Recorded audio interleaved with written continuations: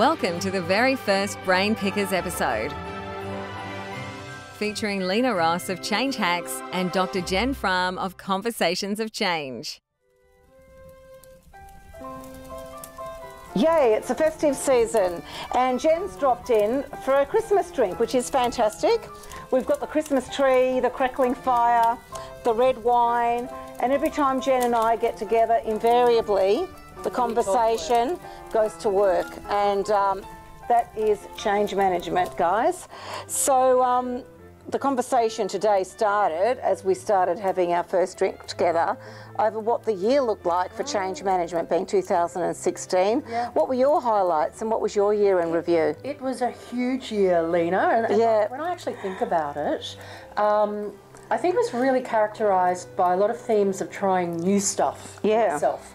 And pushing myself out of the boundaries of what I'd done before. So this year I launched the podcast, the Conversations of Change podcast. I've listened to some of those, they're damn good. So Thank you. And you know what? The most entertaining thing of that was actually being a newbie again and having to learn how to actually create podcasts and get them out there and do all that stuff. Chatting with change experts is probably not so new to me, but the technical side of it was really fun to learn. So, you know, I think the other things I did, the Virtual Change Management Summit, that was, you know, new and out there. That was with Change Management Review. Change Management Yeah, that's right. Which is also a new entry into the market, which was quite good to work with.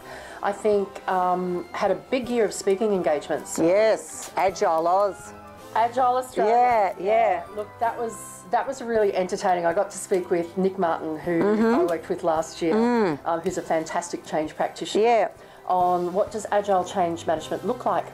And it created such a buzz in terms of pulling out all this conflict between Agile people and change managers, and was an interesting thing. But you've seen the same with the Agile Absolutely, space, And you've got a really good blog on that, as well as a YouTube clip on that.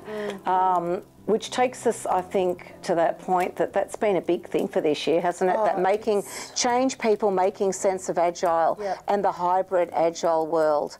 And the difference between Agile projects and turning an organisation Agile. Yeah, absolutely. You know, the big A and the little a. Yeah. And I think, you know, if we think about what's going to happen next year, we are going to be so bored with the term Agile change by the end of next year. Yeah. Because you're going to see this plethora of people coming out with methodologies and workshops, and you and I are going to be part of that with offerings. Watch this space. Absolutely. I think it's really going to dominate next year is the Agile change management. I think so. Yeah, definitely. Well, I mean, one of the things I've seen this year also has been making sense of Agile and that collapse of the old power and giving way to the new power, and how that's influencing the ways people are working and then in the future of work type of stuff. What about books? Tell me about books. Okay. And the book you're working. The book you're working on. Those books. The book. Okay. So look, this year also at the beginning of the year, I started the year by being really public about I'm writing a book. And it's probably been the one area that I've been a bit disappointed with, that I haven't had as much traction by the end of the year that I would have liked to on the book. You've been busy doing other things, though, seriously.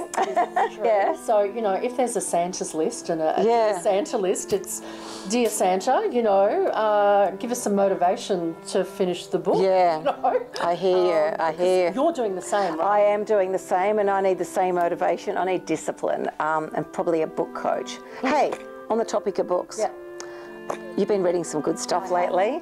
So there must be some good stuff out there for people for Christmas gifts, maybe, because you've said you've mentioned a couple of good books anyway. Look, I think there's two books I'd be recommending for Christmas gifts this year. The first is Sean Callahan's Putting Stories to Work. Awesome in terms of, for those people who are looking to lead change or engage people, both in terms of the practical ability, in terms of how do you gather stories and turn it around. It's so beautifully written, so you know, I think that's a real treat. The other book that I'm loving at the moment, it's brand new, it's done by Kylie Lewis and of the company of Kin, and it's more targeted to people who are undergoing change and perhaps have to change their careers and not sure where they go next. And it's these lovely case studies of entrepreneurial women who've made the leap.